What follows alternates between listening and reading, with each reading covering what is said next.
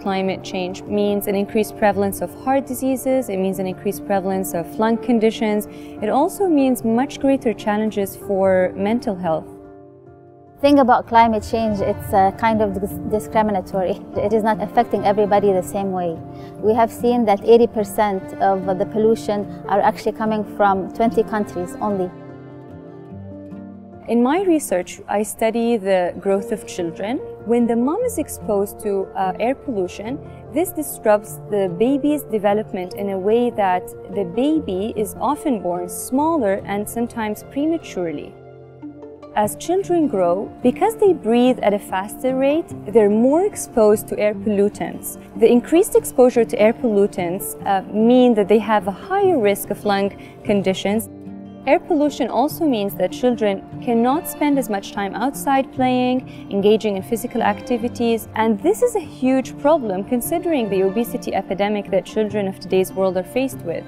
My recent climate change publication examined how resilient the country would be against climate change effects. The result has shown that countries that spend more on research and development and actually have the knowledge and capitalize on that knowledge are more likely to combat and be more resilient towards climate change. Countries who are rich in R&D spending still cannot flourish alone or cannot mitigate the pollution or the climate change negative effect if they don't work with much more poorer countries who do not have such know-how. AUC's role is very tremendous and powerful. We have tools in place that actually empower us to do worldwide top-tier research that is being published in top-tier journals.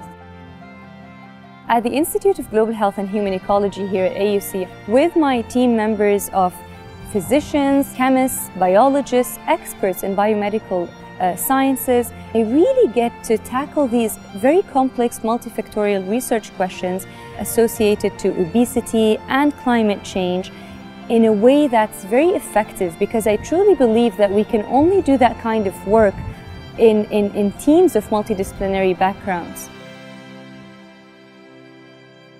Having everyone taking climate change action seriously, this is the only way that it's going to happen. We are responsible for our kids. They keep asking, will we have cleaner air? Will we have cleaner water to drink? Only by taking this action today, then we can guarantee that they will have that in the future.